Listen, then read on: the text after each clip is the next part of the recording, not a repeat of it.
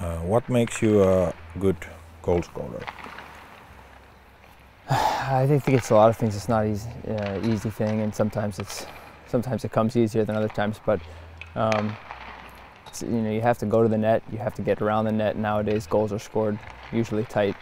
It's hard, getting harder and harder to beat goalies from long range. So you got to get to the net front, and you got to shoot pucks. You got to be willing to get shots on net. And I think no matter what league you look at, the guys who score the most have the most attempts and shots on net. So you got to get your body there. You got to get pucks there, and that's something that I think everyone that scores knows and focuses on. Yeah, I think anytime you can get to the middle of the ice in the offensive zone, obviously improves your chances by a lot. Whether it be on the rush and you cut to the middle, or if you can get pucks in the slot, that's the best spot to score.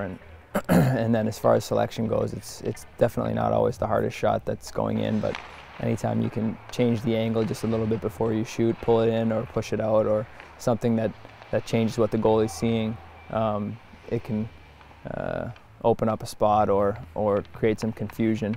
And then a lot of times too, it's the higher levels you get at, the more difficult it becomes to get chances with just the goalie in front of you. So a lot of times you have defensemen in front of you and bodies in front of you, and it's just sometimes about getting it past that first guy and pushing the puck or pulling the puck around one guy and then getting it to the net. So sometimes you don't even, you're not even looking at a spot. You're just trying to beat the first guy that's in front of you, and a lot of times that screen is what makes confuses the goalie, and if you put the puck on net, good things happen. In terms of individual training, how do you practice scoring? Do you have a different kind of like scoring situations that you practice on your own or with the team? I think a lot of that individual stuff has to come during the off season, especially in the professional level in the KHL. Our practices are mostly team kind of systems, and you don't have a whole lot of time excuse me, to work on individual stuff. So I think the summertime is really important to try to find some extra ice, or even if it's a small shooting area where you can work on different shots, different kind of releases, and it's never a perfect situation to shoot, and you're always off balance, or the puck is too far in front of you or too close to your feet. So it's a matter of practicing those little changes in your shot that makes a big difference when the season comes. So I spend a lot of time in the summer doing that, and then when the season comes, it's more focused on the team game and what you did in the off season. Typically, the improvements that you can make show when the season starts. This particular summer, I built a synthetic ice shooting room where I live in the summer in Florida. So it was kind of like a small room, maybe 15 meters wide and 20 meters long, and synthetic ice, and just enough space to have your skates and try different, exactly what you said, sometimes pulling pucks into your feet and shooting like last night, sometimes pushing them outside and shooting, and sometimes backhand, forehand, work on backhand shots, little stuff around the net. And that's something that I really love to do. It's a process that I really enjoy in the summertime.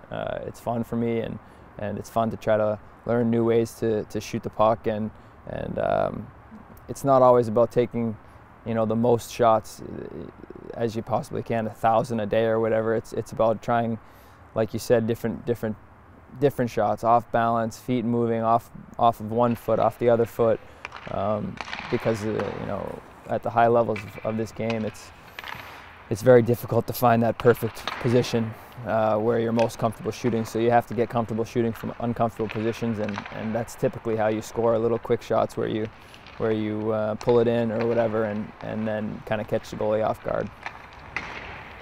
How would you describe the importance of mental strength and especially confidence in terms of scoring goals?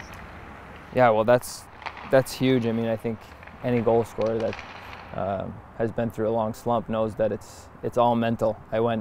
Beginning of this season, I had maybe one goal in the first 17 games, and it gets very frustrating, and you start doing things that are outside of your comfort zone and trying maybe too hard and trying to chase the game instead of letting it come to you. And at the same time, when you are scoring, you feel like everything's going to go in, and there's I think confidence and the mental side of things when it comes to scoring goals is